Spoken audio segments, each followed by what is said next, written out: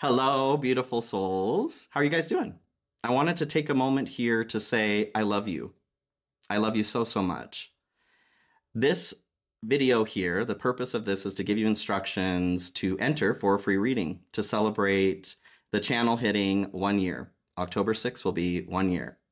So, free reading, you guys. I am more than happy to provide this, give you guys back a little bit of the love that you have shown me over this year. I did also want to give a little bit of background to myself here in celebrating this year here. I, first of all, had absolutely no idea what to expect in getting this started. I was certainly not in a place where there was any way for me to be able to see that this, I'm already going to get emotional, that this would have been possible. Okay. So for me, July last year, I was fired from a job that, was taking everything from me. Time, my energy, hope, will to live, right? Just doing what I needed to do to survive. And this was coming off of the coattails of a couple of years worth of tower moments that were very, very difficult. So,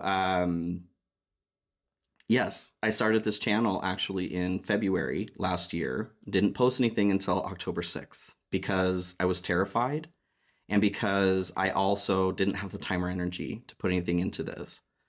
Spirit, knowing this, made the decision to remove that job from my life. I was fired in July. After 3 months of fighting for unemployment and looking for a new job, I was denied both paths. In that moment, feeling completely broken and beaten down, I started this channel. Like I said, I wasn't in a place where any of this would have made sense to me. I was just following the instruction.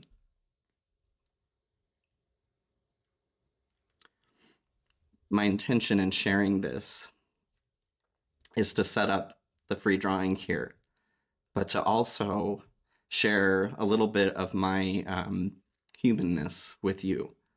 I know from reading comments, from doing personal readings for you all, which thank you for the opportunity to connect. Many of you are struggling with things that are very similar, have had things happen in your life that are very similar, may even be experiencing something currently where you don't have hope or you don't see what's next. And I just wanted to say, please don't give up. You truly never know what may be next, especially when you're listening to that soft and quiet but strong voice that comes through to tell you to do something different. Especially if it's super different, you guys, I encourage you to really balls to the wall, go for it.